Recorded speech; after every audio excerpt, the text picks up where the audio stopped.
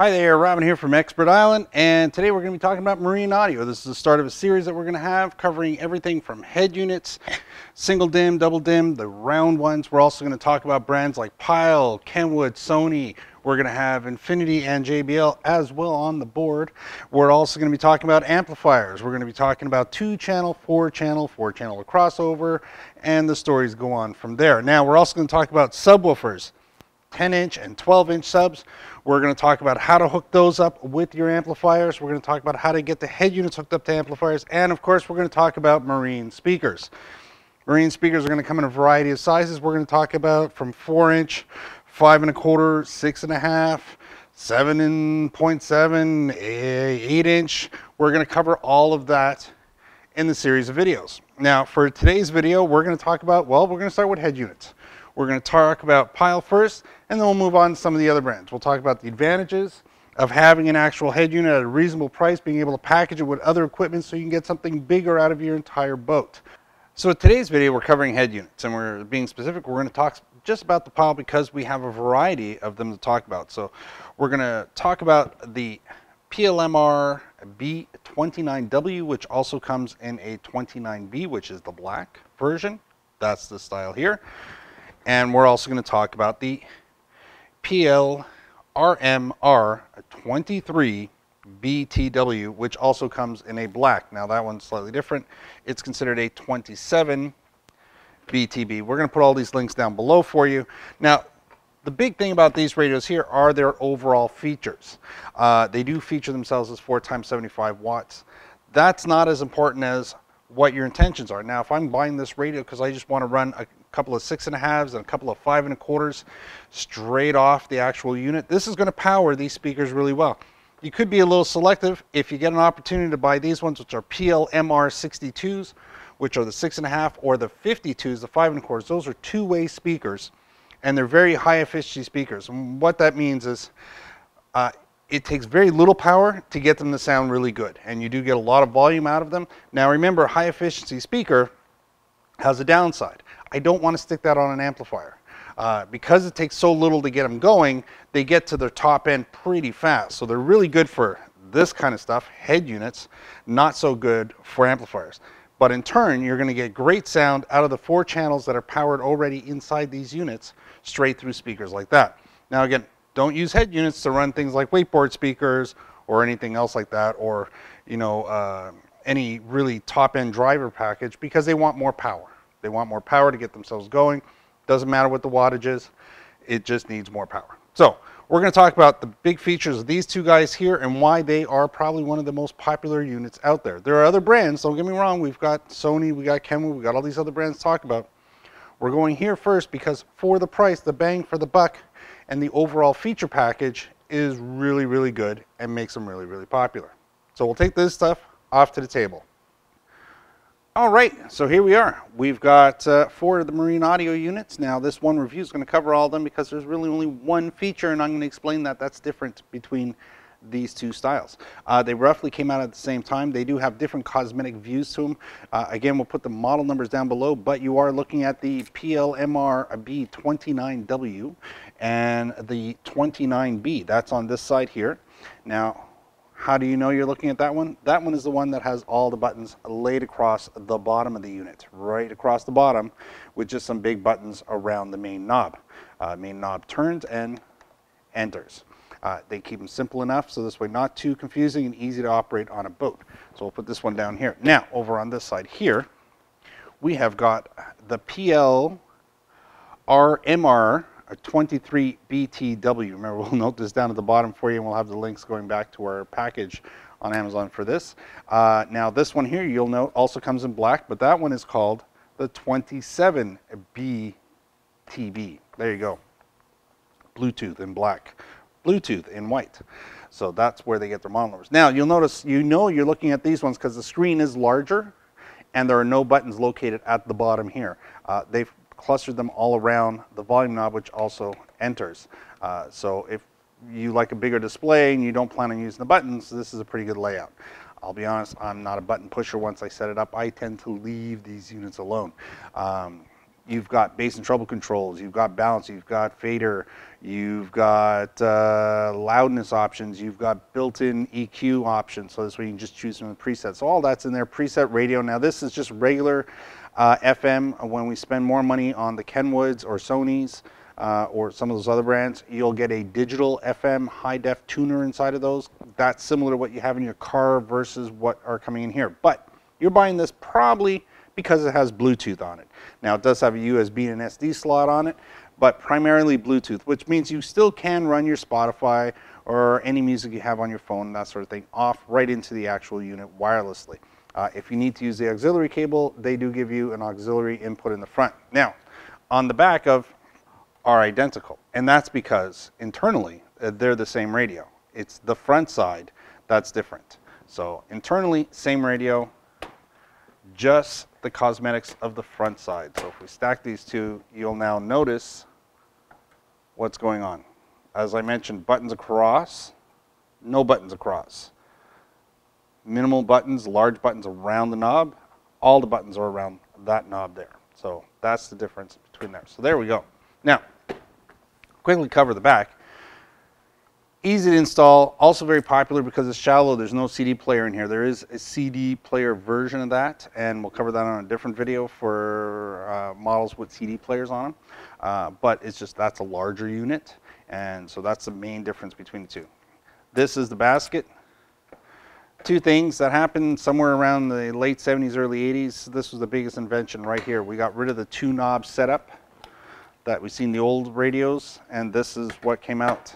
This is a basket which allows you to put this right into your vehicle, in this case your boat, and you'll be able to use these tabs here to basically tighten it, lock it in place. You move these out, that bumps it against the sidewall, flips up underneath the dash, and locks this basket in place for you so nothing's going to happen to it. So that's what's going on here. Very important. If you think you're going to recycle the old one that you have in the boat, you want to compare. Take the basket off of your new radio and slide it on the old radio. What you're checking for is to make sure that it lines up. It's going to be the same size. The size will be the same. But what you're looking for is this one little piece right at the end, this little flipper here. That's what locks the actual unit in place. You want to make sure that the old unit and the new unit lock at the same point. Now, how do you do that? Let's say this is the basket that's in the boat. That's already pre-installed in the boat. That's my old radio. I took the radio out. I want to know if this radio is going to fit in there. Well, I'll take the basket from the new radio, take my old radio in hand, and I will try and slide that basket on top of the old radio. Now, if that basket goes in place and locks on properly, well, now you're okay. You can now take your new radio and slide it into your old basket. If for any reason this basket does not securely lock in place, well, then you can't recycle the old basket. Manufacturers will vary the points in which these things catch. There's no set rules to that. So if it does, you're lucky. If it doesn't, well, it'll only take you about 2 extra minutes to change out the whole basket. So there we go. That's what's going on right there. Now, nice part about this, and most manufacturers do like to do this, and I do appreciate when they do this, is they put a sticker on the top of their product. And that means I don't have to hold the instruction manual in my hand. It shows me the wiring diagram. Now, the nice thing, again, almost 50 years now, the wiring diagram has stayed the same. We've added to the wiring diagram, we've added wires to the harness, but the basic functionality and colors on the wires have remained the same. So if you're taking something out and somebody did the good job on the old one and you're removing the old one, you can color for color replace another brand for this brand or vice versa because the colors have remained the same. Now on this model here, there's no tail hanging out of the back. It is a separate entity altogether. All you do is take this and plug it into there, just like that. That's going to allow you to get that harness in there. The fuse has been pre-installed underneath. There are RCA plugs, so if you'd like to hook it up to an amplifier, you're going to do that here. In this particular case, they are both outs. You've got left and right front, left and right rear, all positioned here, and here's where your antenna is going to get plugged into. Standard antenna is not the micro, it's a standard size antenna port. That's what's going on there. Now, when we look at the color code and we go, well, what's going on? Here's the harness. There's lots of wires. This is going to be complicated. No, it's not, because the first 4 sets of wires, pairs, all the way up to the green. So we're going to get that break right there. So we've got purple, gray, white, and green all in place. So to follow the actual colors on the cables, there's lots of cables, but they're not complicated. The whole harness is broken into 2 sections. We've got speaker wires on one side and we've got power on the other side. That's what's going on right there. All I did was, well, find the 4 speaker wires and pull them over. They don't confuse the 2 and mix them up. They kind of have a straight up split there. What you do end up with is 4 sets of colors here. The purple being your rear right speaker, and then you've got on the extreme end, you've got the green, which is the left rear speaker. Then we move up to the gray being your front right speaker, and then you have your white, which is your left front speaker. So that covers all of that. Like I said, all I did, I don't have that memorized yet. I just read that off of there. I've been doing this for 30 years, and these are one of these things. It's just not worth memorizing. Then you've got a red, a blue, a black, and a yellow cable. They're pretty much standard. You're going to notice that right off the hop, we've got a red and a yellow. And on here, one's referred to as power, and the other one is referred to accessory power. So one wire is usually bigger than the other, but if it's not, so in this case, the yellow is the bigger one, and I do know that the yellow is the main power. So that's the power that's going to run not just the display and the clock, but it's going to keep everything running, so it needs more power, constant power. That's what the yellow is looking for. So power that doesn't get turned off when you take the key out.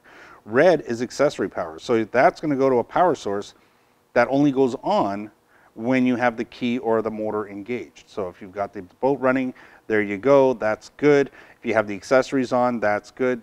If you want to make sure that the clock doesn't reset itself and you get enough power to the radio, that's why the yellow one's got to go to a more substantial power source. Then we have the black cable, which is usually the same size as the yellow cable, and that's our ground. We want to ground that to the negative side of the battery or to any of our other main accessories that are grounded all the time. The blue, they still give it the old school tag as remote antenna connection.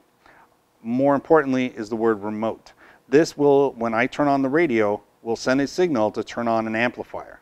So this way the amp isn't on all the time, but does go on automatically when I turn on the radio. So when this guy gets power, this guy is going to get power after I physically turn the on button on the radio. So even though the radio, the engine's running, until I physically turn on the radio, this blue wire won't send power out of it to turn on the amplifier.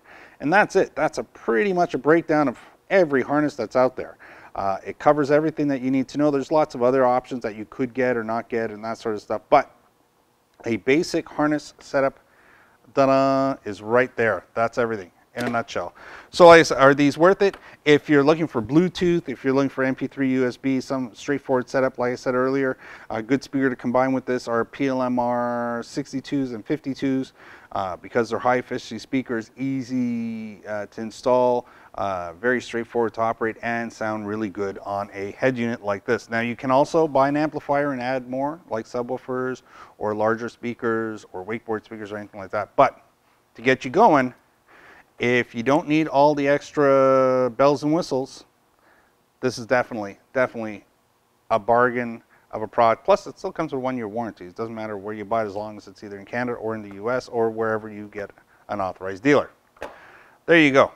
So next, from here, we're going to talk about a couple of amplifiers. So look for the next video, and then we're going to keep going. We're going to go all week long with this.